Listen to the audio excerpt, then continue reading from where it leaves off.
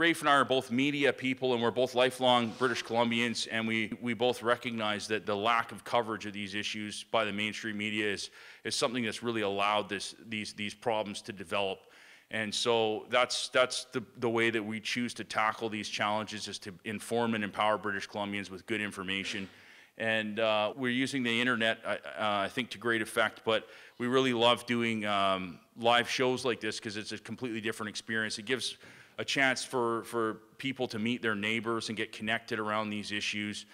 We're just doing a few warm-ups events here before holiday season, but come February, we're going to probably hit another 30 communities or so around the province. And this is really something that we really realized the power of when we did the same thing around the river issue over the last couple of years, including coming to some of these communities on the North Island a number of times. So we're very excited to get back on the road, and it's great to be here tonight, and this is really inspiring for us to kind of kick off our tour with some great events like these. What we need to do is bring the power back to us. I mean, I have argued why we need wild salmon. They feed 127 species. They're the power cord. If you're in Vancouver, every time it's blowing southeast, you're breathing oxygen made by trees, fed by salmon. I could tell you all of those things. But it really comes down to, if we really want it, why do we have to argue with our own government that we get to keep it? Who are they to say we can't have this, that, and the next thing? And what they propose on doing is having a 3,100 hectare underground footprint underground and mine this coal with a 200 hectare above ground footprint. They're going to bring the coal to the surface. They're going to wash it and process it, and they're going to load it on. They're going to load it onto double trailer B trains. They're going to transport it 80 kilometers over to Port Alberni, where they propose to put a coal port over Port Alberni, and then have Panamex cargo ships come into the port, load the product on there, the coal product on there, and ship it to the Pacific Rim countries, mainly probably Japan, China, and Korea. From my perspective, I live in Fanny Bay. I draw my water out of my own private well, a shallow well.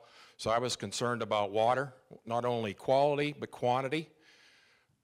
I was worried about the shellfish industry. This thing is going to be, I don't think there's ever been a coal mine that's ever been proposed. It's going to be 6 kilometers from Bain Sound, a world-renowned shellfish industry, and very important to our local economy. So there's like 500 to 600 people to make their living day in and day out there, busting their butts down there on the beach to put on the table what you guys, are able to enjoy.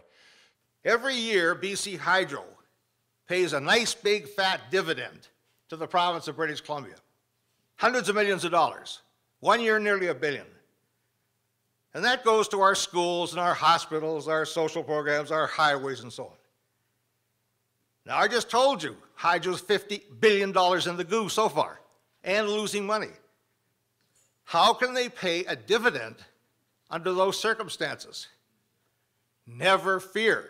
You will get your dividend, because they're going to raise your rate so they can pay it back to you as part of a dividend. One of the people I paddled down the river with was Chief Marilyn Baptiste, who said in the Globe and Mail about a month and a half ago she would die before they turned Fish Lake into a mining tailing pond. And that is the difference of what's happening right now. We used to donate $10 to an environmental group, and they did their best, but they've been co-opted largely by the corporate funds that are funding them, by trying to get into deals with the companies. And now what I see is people defending their home. And that's what I am. I'm a woman cleaning house. I want my children to be able to have what I have had. And so it's a whole different thing. And yeah, my hat's off to you and all of you that are just saying, this is not going to happen because we're going to stand up. We produce currently less than half of our total food in British Columbia. We've gone from making 86% of our own vegetables in 1970 to 43% today, or in 2007, and that's trending downward. And so the last thing we should be doing is developing any agricultural land. And we've looked at some really positive examples in the Lower Mainland, in Tsawwassen and Richmond, community gardening programs that not only doing wonders to produce food for these local communities and farmers markets on the weekends, but also to connect families and within the community. It's a great activity to bring people together. And so I really want to focus on those positive examples. There's definitely a lot of things we can do. And in the Second World War, we had victory gardens in Canada a long time before my time, but they still have the old posters like the Rosie the Riveter type posters, build your victory garden. And so I think we need to adopt that kind of mentality today, like we are in a crisis state for our food security, and we need to be proactive about that. And that's something we're going to be definitely focusing a lot more on.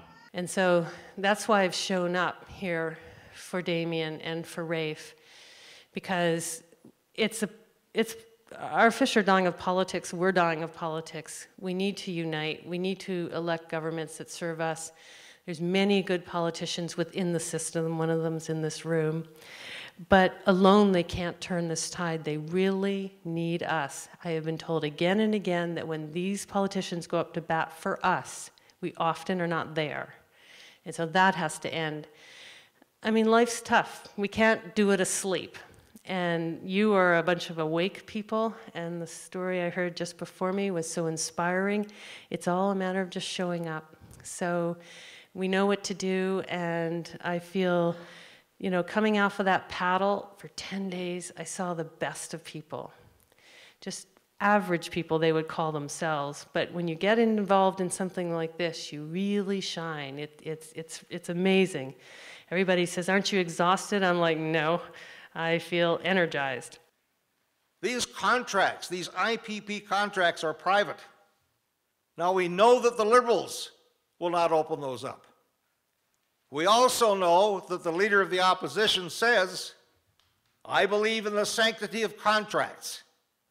And I say this to Ms. James here, anywhere I go. If you were running as a mayor of a town to clean up a bad city administration and you won, what would you do with the former mayor's brother-in-law that had 25-year contracts at 5 times what they were worth? Would you say, oh, dear, dear, dear, I'm afraid I believe in the sanctity of contracts?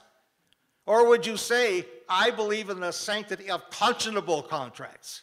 I don't believe in the sanction of dishonorable, unconscionable ones. And when we open up these contracts, I can tell you we'll find out that they are unconscionable.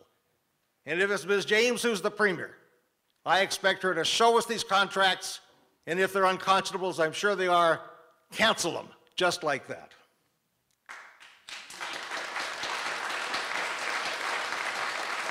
We've got to make it clear that as voters, we expect whomever is elected to honor our farmland, to get rid of fish farms, to restore the protection of our salmon, which is our signature, and say to them, unless you pledge to reverse this government's energy policy, you'll not get our support.